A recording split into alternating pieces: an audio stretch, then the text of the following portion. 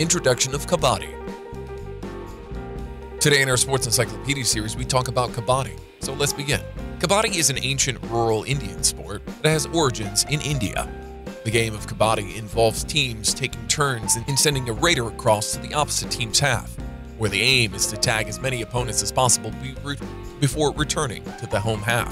The basic objective for each player in the game is to score more points than the opposing team within the allotted time. How to participate in Kabaddi? Kabaddi is a team sport that involves two teams of 12 players, but only 7 players stay in the field at any one time. The matches are categorized and teams are made according to different ages and weight categories. The game is played on a surface that measures 13 by 10 meters and is separated into 2 halves by a white line. Each team is given possession of one half. The surface can be made from a dedicated clay court to spare ground, where a playing surface has been chalked down. The match of Kabaddi begins with a coin toss, the winner of which chooses whether to have the first raid or not. The match is played for a set duration of 2 halves of 20 minutes, with a 5-minute halftime break.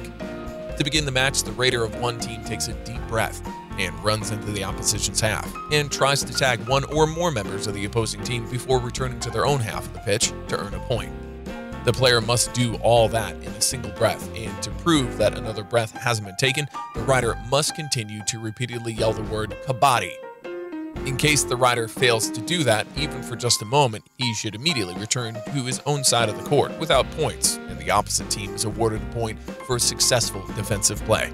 The defensive team that's being raided must prevent the raiders from tagging them and returning back over the halfway line. The defensive team scores a point when they prevent the raider from returning to their own half after tagging them.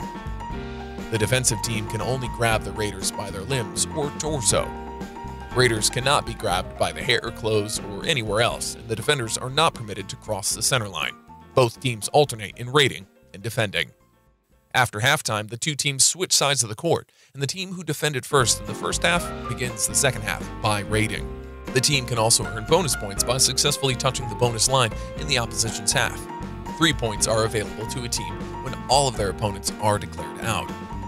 A bonus point is also awarded if any part of the opposing team member's body goes outside of the boundary.